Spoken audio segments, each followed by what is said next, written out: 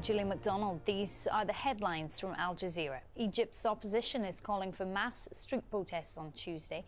At a news conference, parties from the National Salvation Front said they reject a December the 15th referendum on a new constitution, claiming that it doesn't represent the Egyptian people. The opposition also praised the judiciary. Rory Shallons is in Cairo for us.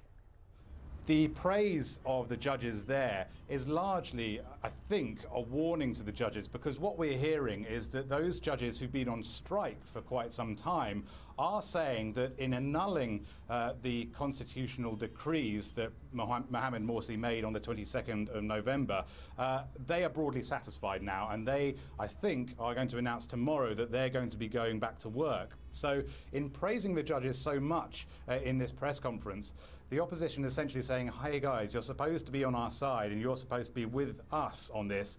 Please don't go back to work. That's something that's quite interesting that's come out of this.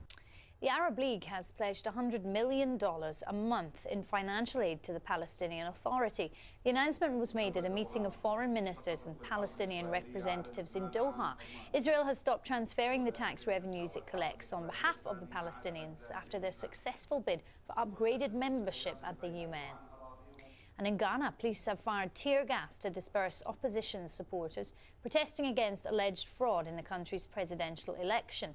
The National Patriotic Party called for the results of Friday's presidential vote to be delayed after initial results showed a tight race. Don't forget, you can watch Al Jazeera online. Head to our website, aljazeera.com, and click on the Watch Now icon. Those are the headlines on Al Jazeera. I'm Julie MacDonald. That's it. Bye-bye. Gotta go to Moe's.